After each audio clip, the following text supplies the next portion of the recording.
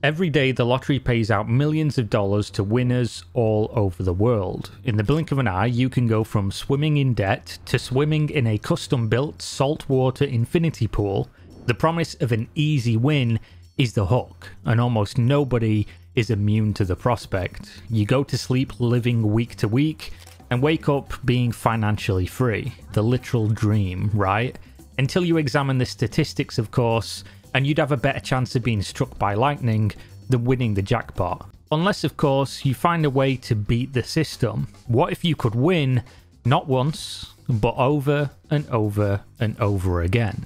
Meet Victor Jonai, a 40-year-old successful real estate agent and father of 4. He ran his own commercial real estate company in the Detroit area of Michigan, negotiating deals for Walmart and fast food chains. Described by co-workers as smart, funny, and hardworking, Victor grew up a child of immigrants from the Balkans. His parents spoke very little English, which offered Victor lemons, and he turned it into lemonade. At the age of 12, he single-handedly negotiated the sale of the family home. By the time he was 18, he was a full-time real estate agent, and soon after, negotiating multi-million-dollar deals. Despite his success, it was never enough, and Victor had a secret that could ruin even the wealthiest of people. He was deep in the grips of a crippling gambling addiction. It started out as most gambling addictions do, just a hobby. He would spend hours playing Club Keno, a game where 20 numbers from 1 to 80 are selected in drawings that occur every few minutes. Very soon he became convinced he'd figured out the system. He became obsessed. He thought the numbers weren't just random and was determined to prove himself right. He built an app to predict the drawings, and he was right. Victor walked away with $52,000 in winnings. That's where most people quit while they're ahead. But for Victor, that only made the addiction worse. He needed new, higher stakes, which made him switch to the Michigan Lottery Daily 4, which pays up to $5,000 a day, and the Daily 3, which pays up to $500. In both, a series of ping pong balls are drawn from a plastic tank at random. Not something that sounds predictable, right? I mean, it's random. But that wouldn't stop Victor from trying. A Daily 4 ticket costs $1 to play, but you can spend up to $24 on what they call a wheel play, which turns any combination of 4 numbers into a winner. So if you bet the numbers 1, 2, 3, 4, any combination of these will win. 4, 3, 2, 1, 1, 3, 4, 2. You get the idea. This increases your likelihood of winning from 1 in 10,000 to 1 in 416. Yet again, Victor found a way to increase his chances of winnings, but it was still a gamble on random odds. Odds he could hedge in his favour mathematically, but they allowed you to do this. That's what it was specifically for. Not being content with this and thinking he could figure everything out still, he started to beautiful mind the numbers, obsessing how he could game the system further, resulting in elaborate spreadsheets that kept track of every number sequence that won, and trying to predict what numbers would come up next. He even connected the dates of his lucky numbers in an X shape on his calendar to help him figure out when his next numbers would be played. This, of course, didn't work. Despite being an intelligent man who'd beaten other systems, Victor struggled to recognize that there are no patterns to random lottery drawings. Every night is independent of the next. If the numbers 0059 win on one night, they have exactly the same chance of winning as any other set of numbers the very next night. Despite this, Victor still believed in his system. Whether by sunk cost fallacy, fear of missing out, or something else entirely, he stuck to the plan. And eventually it worked, or at least he thought it did. See, according to his completely unscientific system, his lucky numbers 7800 were due, because they hadn't come up in a while. So he did the only logical thing. He bought between 300 and 1,000 tickets every single day, from June 15th until June 17th, and he lost every single day. But on June 18th, he bought 500 tickets and he won. Big time. $2.5 million. An absolute dream come true for everybody except for Victor, who looked stoic, almost bored as he collected the money. Just another day being a lottery gambling genius, right? One big win for Victor was nothing. He was too deep to quit, and so he continued to play, continued to chase the dragon. Americans spend $70 billion annually playing the lottery, which is more than they spend on any other form of entertainment combined. Most of the people playing never win anything more than a couple dollars. Victor, though, well, he just couldn't stop winning. A few months later in November, he won another $4 million. And then 4 months later in February, he won $9.5 million more, bringing the total of his winnings to over $28 million, making him one of the biggest lottery winners in Michigan's history. At this stage, he was so obsessed with the lottery, his real estate business was starting to suffer. So instead of walking away with all these winnings, he hired a friend to help him play the lottery. Gregory Vito would help with the lottery numbers, and Victor would continue to run his real estate company, which he established under a new name, Imperium, which is Latin for absolute power. With so much money coming in, Victor was starting to live the good life, upgrading his experiences. He traded in his 2015 Lincoln Navigator for a $100,000 Black Label, took his wife to the Jennifer Lopez concert in Las Vegas, and even splashed some extra cash so she could have a meet and greet with the star backstage. Next up on the glamorous come up, he bought a house on a 3.6 acre plot and made plans to tear down the existing property, building a Gothic-style mansion that would be worth over $2.25 million once completed.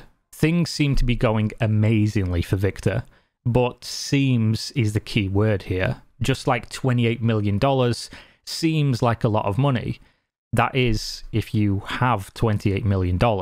On paper, Victor had that cash as winnings. In reality, he owed considerably more money due to how he got those winnings. At the start of this video, I mentioned that Victor had a crippling gambling addiction. He wasn't playing the lottery and getting lucky, he was gambling massive sums of capital every day until he won. He was forcing a win, and what he received was always less than it cost. To fund this habit, Victor had been scamming dozens of investors. He lured them into attractive real estate deals that were always too good to be true. He sold several investors purchasing rights to the same property and told buyers to wire large sums of money to a fake title company that he set up in his partner's name. Most of the money went right into buying more lottery tickets. He was operating a classic Ponzi scheme, robbing Peter to pay Paul. While ever new money kept coming in, he could pay off old investors, including profits, which convinced people that things were legit.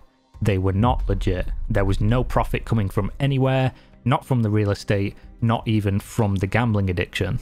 As with all Ponzi schemes, this was doomed to fail. Victor's system required him to keep winning for everything to keep going.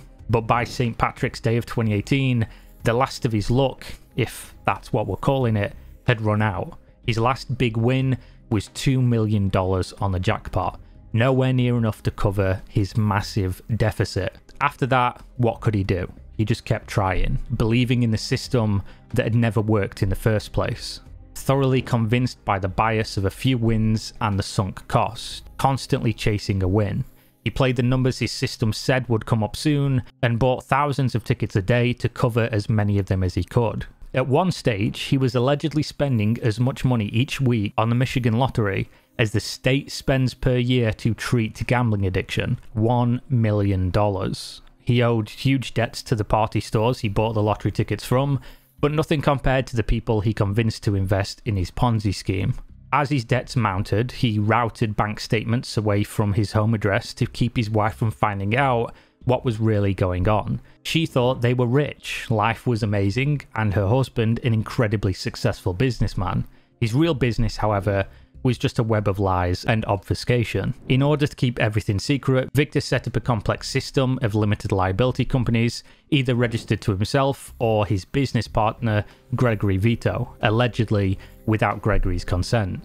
According to a civil complaint filed against Victor by the SEC, Securities and Exchange Commission, from 2016 to 2019, Victor stole $26.4 million from 24 investors through 66 different real estate deals. One of these investors, Jerry Masakowski, owned a staffing company and knew Victor well through other real estate deals. Thinking him legit due to this connection, Victor managed to convince him to go in on the purchase of a medical plaza building in the nearby town of East Point, along with another investor named Chris Krostovsky. According to the agreement, the three men would own equal shares in the plaza building. As you can guess, that wasn't true. Instead of putting the money in an LLC that Jerry created, Victor made excuses about why the money needed to go to a company called Richfield Funding that was secretly owned by Gregory, his business partner from the lottery. The money was wired on July 18th, 2018 for the deal, and yet, according to court documents,